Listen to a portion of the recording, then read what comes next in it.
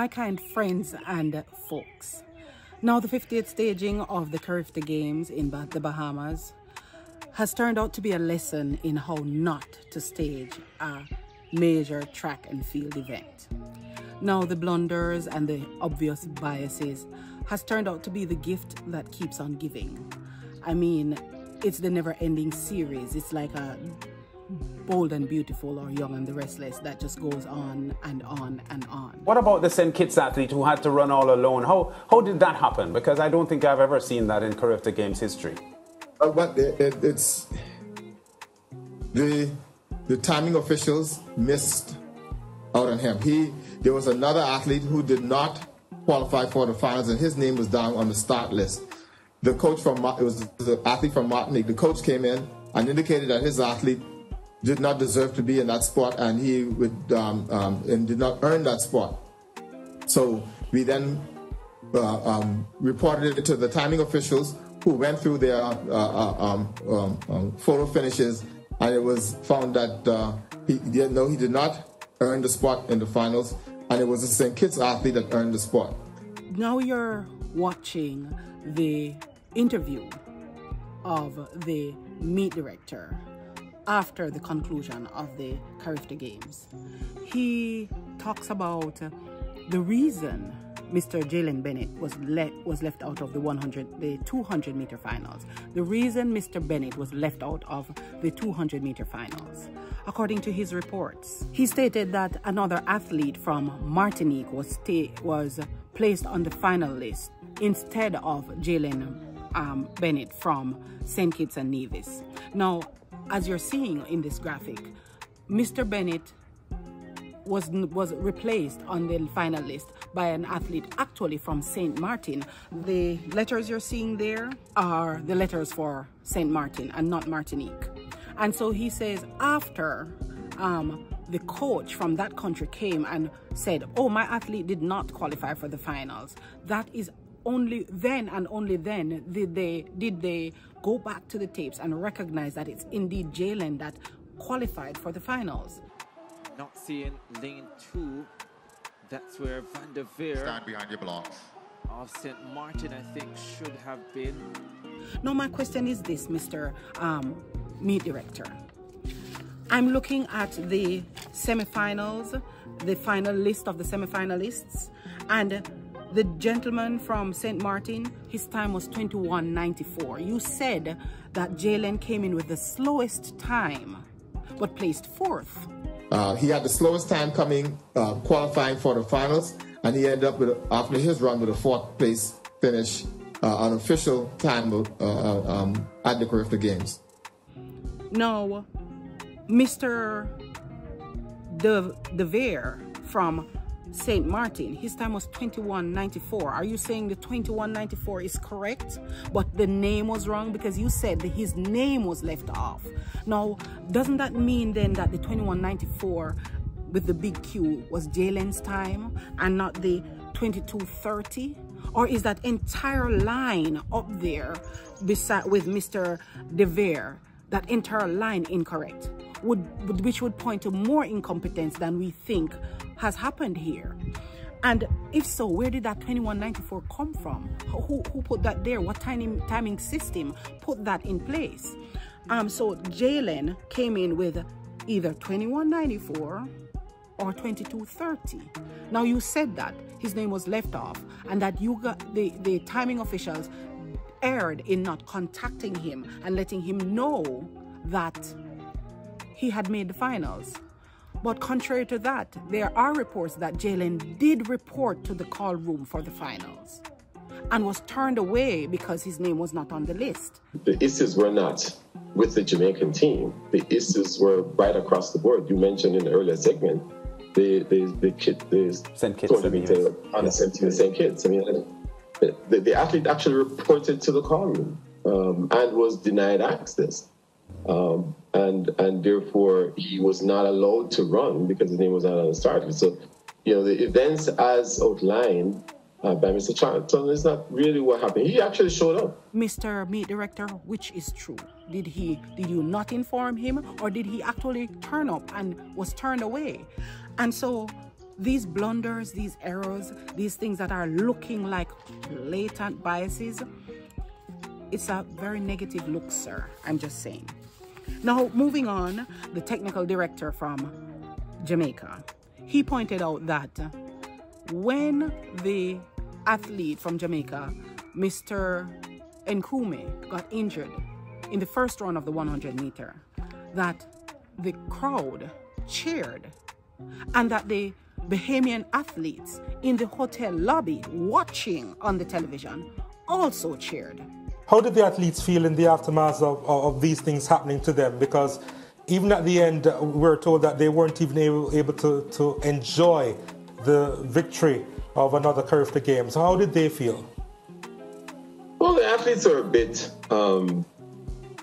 turned off from some of the events. Some of them were based on not necessarily officials, but based on just the general feelings that they experienced from some of the other athletes and some of the spectators. The athletes were provoked based on the response when Bouaji went down. I think there were instances where persons were cheering when the athlete went down, and the athletes were a bit, disappointed, and they, it took them a while to recover from that experience. So I would think that it came from that. So you're saying on day one, when Bouaji Nkrumah, after his 9.99 clocking at the high school championships in Jamaica the week before, went down injured, the Bahamian fans cheered? Fans, athletes, the athletes were watching the race in the hotel lobby, and a very disappointing response from the Bahamian team in the hotel.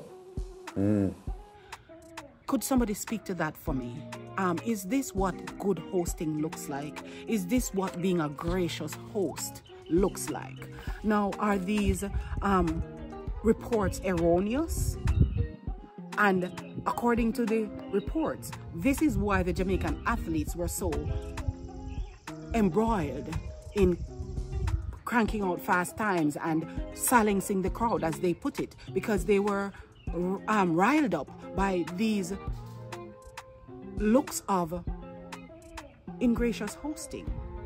It looks bad. It's a bad picture. Let's move on to the fact that Shaquane Gordon was disqualified hours after the 110-meter hurdles for men was run. There was video evidence, apparently, of his false start. Now listen to this story. The Bahamians lodged a protest that Prince should have been disqualified because he false started.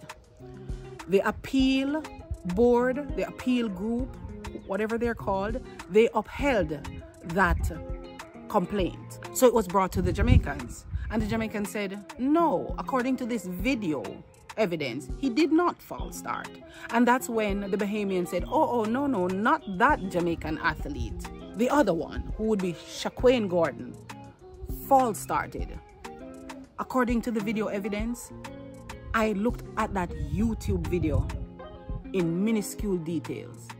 That young man got up last in that race that went off, in which he got the bronze medal. He got up last.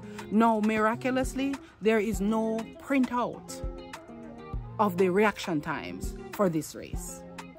Additionally, the semifinals of the 100 meters, in which DeAndre Daly was disqualified, the technical director for the Jamaican team said he has requested the printout of the reaction times of that race, and the Carifta games have ended and still no such printout was given to the Jamaican team.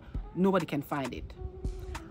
Another thing that went lost, that went up as mist into the air in Bahamas during this meet, is the video evidence of what happened with the Bahamian athlete in the 4x100 meter for the under 20 boys. When the protest was lodged by the Bahamian team, by the Barbadian team, the appeals committee went to look at the video of his start, that video does not exist anywhere. They had to resort to the YouTube video of the beginning of the race, which did not give a clear indication whether or not he false started. Mr. Meet Director on Sportsmax said the young man did not false start because his hands didn't leave the track and his feet didn't leave the blocks. Mr. Meet Director, where is the evidence of that? Did you see evidence of that? Because nobody else saw evidence of that. Other team officials complained about not having enough Wi-Fi to see the results, the preliminary results, to know where their athlete had placed. These things are looking ominous, bad, a bad picture, a bad play from a bad playbook. These things not being available to, these are simple, basic, fundamental things that should be available to everyone so that good decisions can be made for these young athletes. Moving on, I noticed a little thing, and I want to show you this video of a meet official moving the number board on the long jump during the long jump. Now, I don't know, I'm not an expert at the long jump. Third competitor in the order, Saint-Hilaire of Guadeloupe. Maybe a coach can correct me, but I know that the measuring of the jump, when the Bahamians don their tape measure, the measuring of the jump will not be affected by where the number board is. But I know that if I'm an athlete jumping in the long jump, I want to see the numbers in their correct place so I can visualize in my mind what I want to jump, where I want to land, and where I land will indicate to me how far I've jumped. So if after, by the evidence I just showed you, 2 athletes had jumped, and by the way, this is in the middle of the long jump for the heptathletes, the young ladies who were doing the heptathlon. In the middle of it, you walk up to this board and you just shifted it down. No measurement done. Now this pit is 9 meters long, but the 9 meters is not anywhere near the end of that pit. And she just shuffled it down like a curtain out of place, or some kind of thing, prop that was out of place. Do we not measure these things before we put them down, or before we adjust them or move them? Is that just how it's done willy-nilly? I'm not sure. I could be wrong. Another atrocity was the fact that the Bahamian swim team was made to celebrate where the track and field athletes should have been recognized. I am positive that in Curacao, where the swim competition was held, the Bahamians were given ample time to celebrate their overall victory. But after the 4x4s were run and all 4x4 teams that participated, that came in first, second, and third, when they were supposed to be given the opportunity to celebrate their work, the Bahamian swim team was invited onto the track to celebrate their work that was done in Curacao. At that point, it's normally announced who topped the tables for this track and field meet. That was not done. The teams were not given the chance to celebrate what they did on that track, but the Bahamians were given all the time to celebrate what they were celebrating. Again, bad hosts, ingracious hosting. Now, Mr. Meet Director, a part of your interview, you said that there would be an autopsy on all that happened at the Carifta Games. And sir, there was a lot. There were incidents, accidents, biases, all kinds of things for you guys to be talking about. And I imagine that meeting is going to be really long and this autopsy is going to take a minute. Sir, we're looking forward to these findings and what will be done after the findings. So my friends, if and when they come back with the findings and what they're proposing to do about the findings, come back to the video. this video and leave a comment. Let me know what your thoughts are on their findings as opposed to what we've said in these videos. Thank you for joining us. It was a pleasure just reporting on these issues. It wasn't a pleasure to see them. It was just my pleasure to bring these out there so that we can all be enlightened about what's happening around us. If you have any topics that you'd like us to talk about, leave it in the comment section. And you can also email us. Our email address is in the description box below. All the videos we've used, all the videos we've referenced are in the description box. You could go watch them if you so like, comment, share, and subscribe. And if you haven't already, hit the notification bell. Until next time, guys, I can't wait to hear from you. God bless you.